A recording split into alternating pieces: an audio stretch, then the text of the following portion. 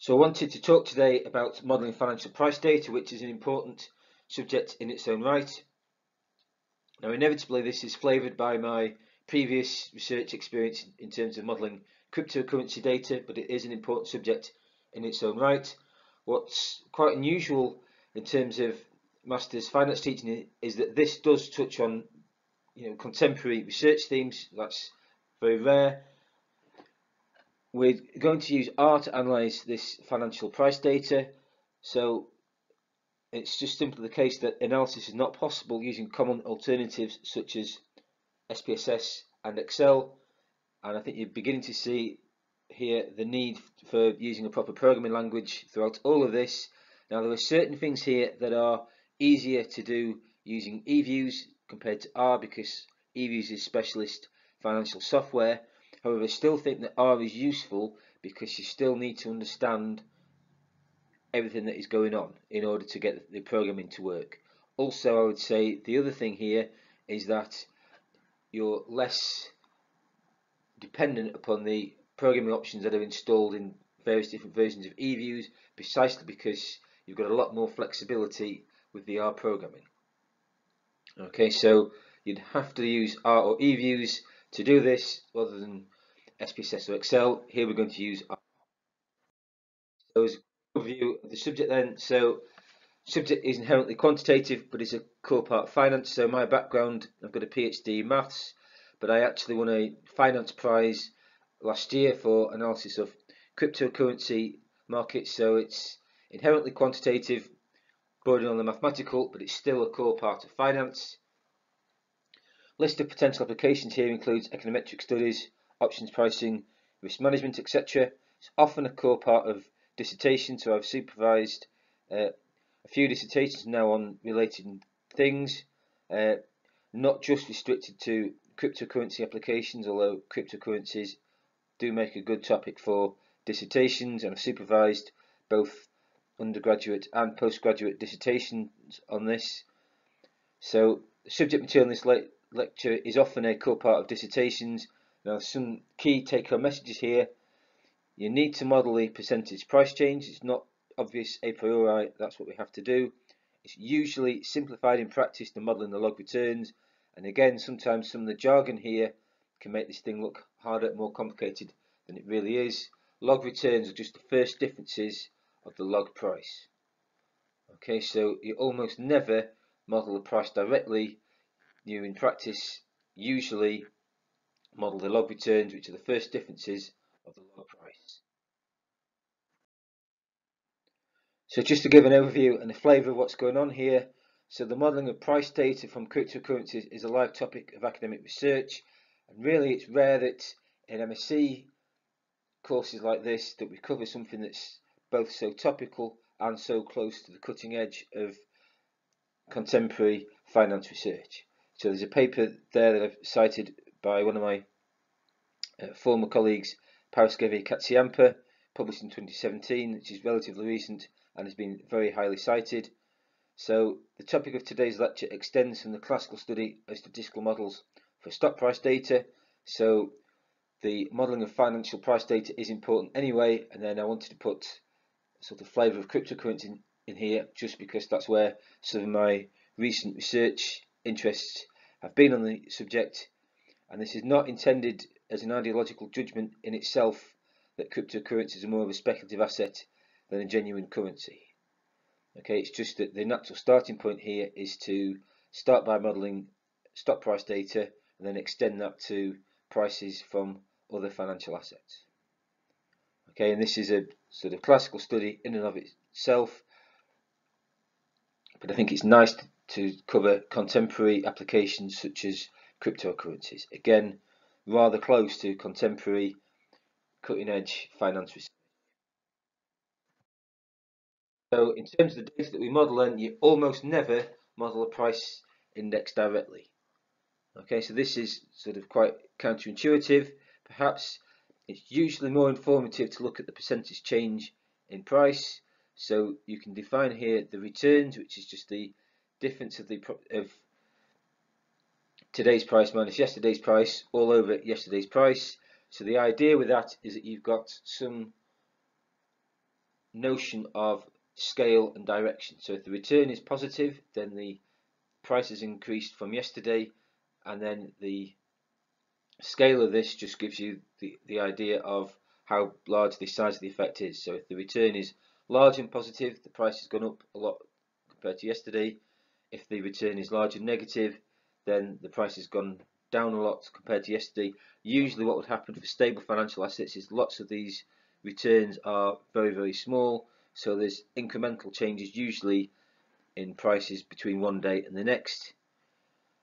So the returns have been defined there. In practice, usually easier to look at the log returns. So what you would do is look at the log of the price, and the log returns are just the difference in the log price between today and yesterday.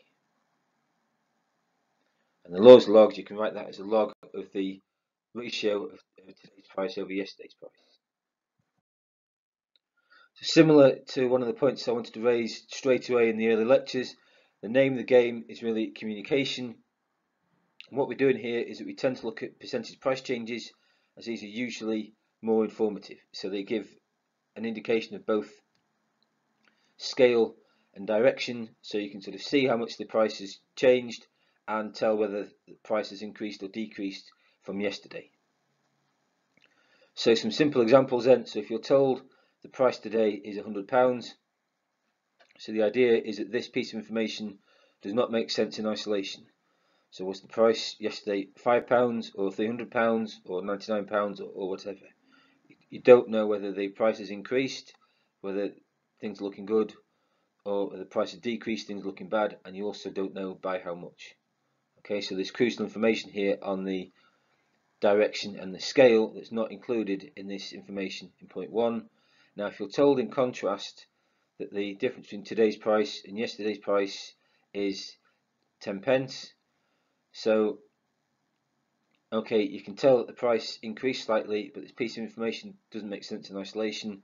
So was the price yesterday £5.50 or 50 pence? If it's £5.50, it might be a relatively small price change. If it was 50 pence yesterday, it might be a ginormous price change. So what is going on here then is that if we look at the percentage price changes, these give an added sense of scale and direction. And again, the main point of any set of quantitative methods is communication. So for instance, if the return value was 0.0003, this would mean that the price has increased by 0.03% compared to yesterday's value. If the return was in contrast minus 0.0002, this would mean the price has decreased by 0.02% compared to yesterday's value. So especially when they are calculated over short time horizons like days and weeks, these sort of asset price returns tend to show quite low values unless the market is extremely volatile. So I guess this is one of the reasons here why cryptocurrencies are so interesting to look at in terms of the price data, because they're known to be so volatile. But usually when you look at asset price returns, these tend to show quite low values. So if you think of, say, Tesco's or Sainsbury's supermarket, you'd expect, as these are well-established companies, that the stock price remains relatively stable over a given time period. So as a consequence of that, you'd expect these return values to be relatively low. Now, as an indication of this, 22% isn't necessarily a large number, but in terms of returns, this is ginormous. So this the 22% as far as these price returns are concerned. So I wanted to sort of try and give an indication of where the log returns data that we look at comes from. So it clearly makes sense to look at the returns because you've got this then sense of scale and direction, but the usual convention is instead to look at the series of log returns, and there's a number of reasons for this. So firstly, tractability and consistency with standard mathematical finance models. The log return series are typically approximately stationary, so easier to model statistically, and these log return series are typically approximately uncorrelated, so easier to model statistically. So they have desirable statistical properties which makes them convenient to work with, and they are also provide a good match with some of the standard mathematical finance models, such as the Black-Scholes model. So there are a couple of notes I wanted to make here. Firstly, there's usually not much difference between looking at the returns and the log returns, and I'll show you why that is in a moment. Also, although we would wish this to be nice and simple, it isn't. Being uncorrelated is not the same as being independent, and we'll show you some examples of this later in the lecture. So this is intended to demonstrate that finance is difficult, and any mathematical model will necessarily be quite a crude simplification. But I wanted to just try and demonstrate here that the log returns are consistent with standard mathematical finance models, such as the Black-Scholes model, for which Scholes and Merton won the Nobel Prize in Economics. So this isn't examinable, but I just wanted to sort of try and show you where this is coming from. So the Black-Scholes model is the differential equation here. To worry about that, if you have this model, in this case the log returns actually have a normal distribution with this mean by the integral variance given by the integral. So in this case, where you've got this idealized mathematical finance model, the log returns possess desirable statistical properties in that they are independent and normally distributed. Okay, real price data don't have this property, but still this model is a useful yardstick with which to compare genuine financial market data. Okay, and it's just sort of easier if you use these log returns as the natural reference point because they are consistent with elements of financial theory such as the Black-Scholes options pricing model. Okay, so there is some finance theory here lurking in the background. It's nice to be aware of it. Again, this is non-examinable. What I just wanted to sort of try and demonstrate here mathematically is that in a practical basis there is almost no difference at all between looking at returns and log returns, and all this information here on the slide, this is as rigorous mathematically as I could get it. This is just to show you that the returns and the log returns that you tend to use in practice are actually very close to each other. So there is a minimal difference between the two from a practical basis, especially because the returns values will typically be very, very small. So if you look at the final line of the equation here, if these are of the order of at most say 0.2, then the difference will be no bigger than some number times by 0.2 squared, so genuinely very, very small in practice. Okay, so it doesn't make much difference then compared to if you look at the log returns or the actual returns.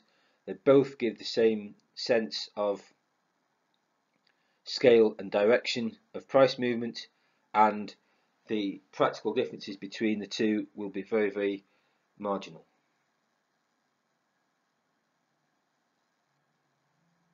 It's just that it's often easier to work with the log returns compared to the actual returns. So in terms of the outline of the rest of the lecture, I wanted to talk first about some computational work with price data in R, and then I wanted to talk about the random walk model. So it's not so relevant necessarily for your assessment, but I just couldn't resist here because this serves as interesting historical background and motivation, and it's partly why I became interested in finance in the first place. Then I wanted to talk about stylized empirical facts. So these are important for two reasons really. Firstly, I've used these in assessments a lot of the time in the past, both for exams and for courseworks, and they are also quite a nice thing for me to set for dissertation students, and I've had dissertation students working on this in the past. So what these are a description of how real asset markets work and how real asset price data behaves. So since stock price data is so widely studied, a range of stylized empirical facts typically shared by stock price data from around the world are widely documented, and this forms a natural yardstick to compare with any financial data that you see at all.